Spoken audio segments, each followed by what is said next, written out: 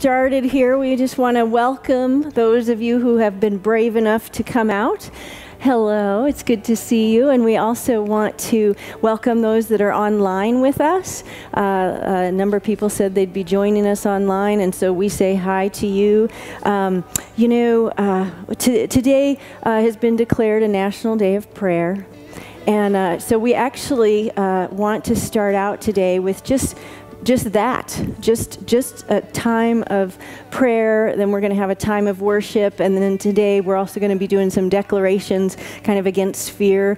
So I'm going to go ahead and ask Tracy to come up right off the bat, and we're going to start this thing. Yeah, just grab the mic and come on up, and we're going to start just with a time of prayer, because people from all over the country right now are praying with us, along with us, as we just proclaim His goodness in our nation and His goodness over all that's going on. And so that's where we're starting today. So would you start us off?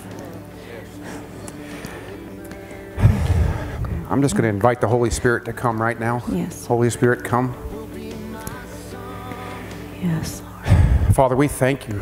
Yes. Lord, we thank you that you're so strong and so good, Father, and so big. Father, we thank you, Lord, for your protection. Mm-hmm. Father, we thank you for your love. And Lord, I just pray right now, Lord, over all this fear that's being pushed out and brought on us, Lord, through the enemy, Lord, that I just pray against that right now, Father, through your love and your power, Father, in your name, Lord, as you speak the truth, Father, to us of who we are in you, Lord. Our identity in you, Father, is where we stand. Yes. Father, we thank you so much for that, Lord. And I just pray right now, Lord, over this whole nation, Father, that you are just able to reach out, Lord, and to touch these people, Father, and to show them how much love you are, Father, and that there is no reason to panic, Father. There is no reason for all this fear, Lord. I just push back that right now in your name, Father. Push back fear, I just push that back right now, Lord, and I just ask you to come strong, Father, and just rejuvenate this country, Father. Yes. Rejuvenate the governments, Father. Rejuvenate your followers, Lord. As we are Christians, Father, we come to you in strength, Lord. Lord, you did not give us a spirit of fear. You gave us a spirit of boldness, Lord, a spirit of who we are in you. And I thank you so much for that, Lord.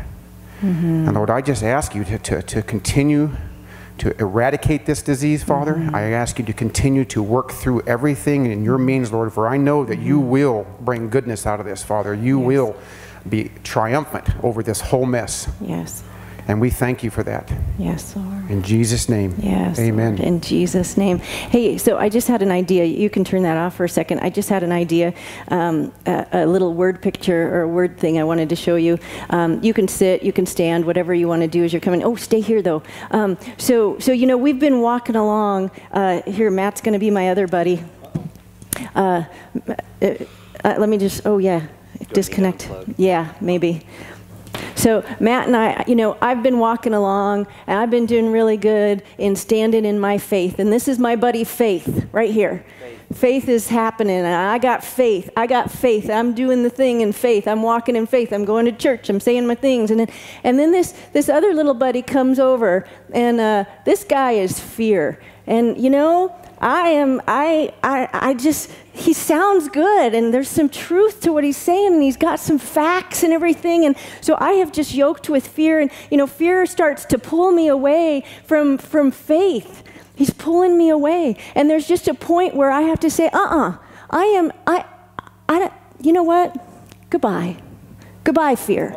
Would you go, just go, fear. I have to tell fear to go, and I have to yoke again with faith in Jesus. And this is where I'm going to stand, right? This is where we're going to stand, is in faith. And this is where we need to stand during this time. So I think we're going to choose love, and we're going to choose faith over fear. We're going to choose prayer over panic, right? In Jesus' name. This is just what we're doing, and this is what we're called to do. So what I want to start with, I think we'll start with these declarations, because these declarations are God's word about not having a mindset of fear and overcoming anxiety. And so we're going to put these on the screens, and we're going to join us as we read these, whether you're in the audience or whether you're on the screen. We're just going to read these scriptures and then pray these prayers so that we can say goodbye to fear and stay yoked with faith, right?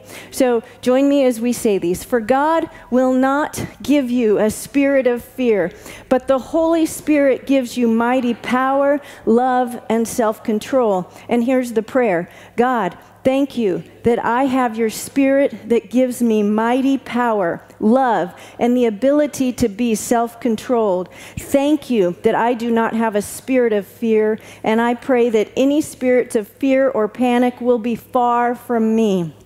The next one, the scripture, come to me, all you who are weary and burdened, and I will give you rest. Take my yoke upon you and learn from me, for I am gentle and humble in heart, and you will find rest for your souls.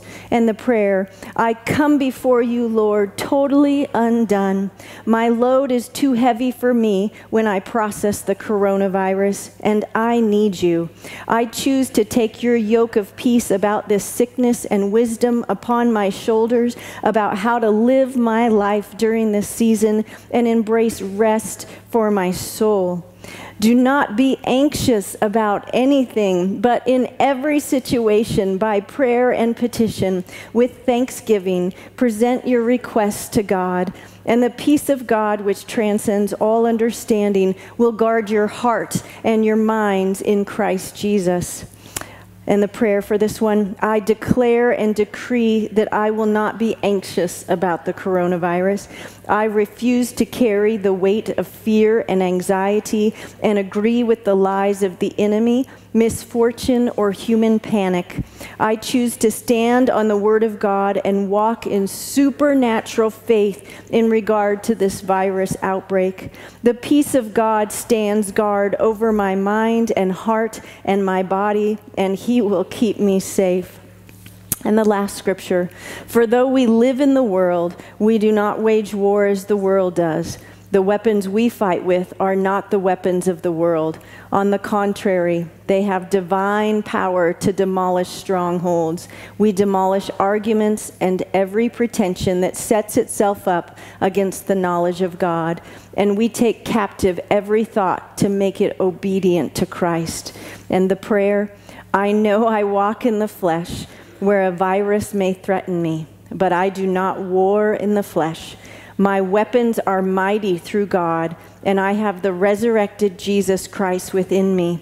I have the power to pull down strongholds over my family, and I choose to cast down every imagination about this virus that torments my mind. I command every thought about it to line up with the Word of God and become obedient to Christ. Right? Yeah.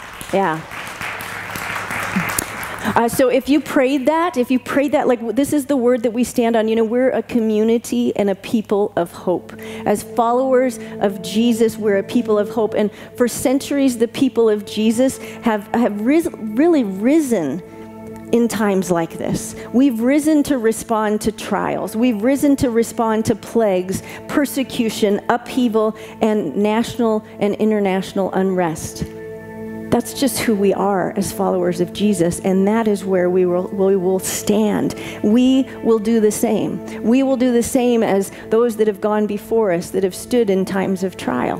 That's just what we do, and that's who we are. Our desire here is just to discover what God is doing through this time and to put our hand to it, to minister to the ones that need ministered to. There's a great quote by Charles Spurgeon, actually. I want to read you, and then we're going to go into a time of worship. This is what Charles Spurgeon says. When many were afraid to enter their houses lest they should catch the deadly disease, we who had no fear about such things found ourselves most gladly listened to when we spoke of Christ and of things divine. People are going to see just the non-anxious presence that we're bringing and the foundation and the way that we're yoking to our faith. People are watching, and people will see that. And so that's where we stand. As we stand today with this with our country and pray and go through this time of service and lift up God's name, that's where we stand.